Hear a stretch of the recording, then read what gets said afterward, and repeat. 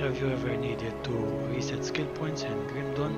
Or perhaps you have wondered if you can reset the skill points to try out different skills?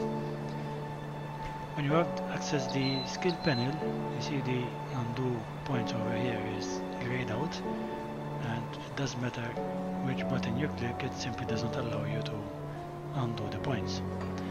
However, if you teleport to Devil's Crossing, the town that you start in at the very beginning of the game, there is a witch at the far end of the village which allows you to reset these points. The witch is located at the far end of the village, up the stairs. What troubles you? And when you click on it, it will open the skills panel as you normally see it. However, this time, even though the undo points still grayed out, if you click on the skills, you are basically resetting them.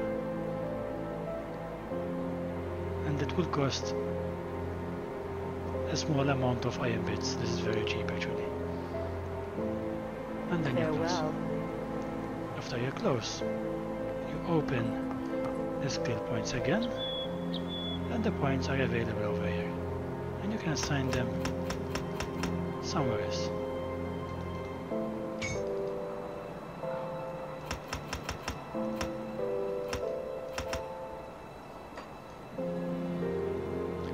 You can also I sense turmoil within you. reset skills from your secondary class, and you can also reset skills from your devotions.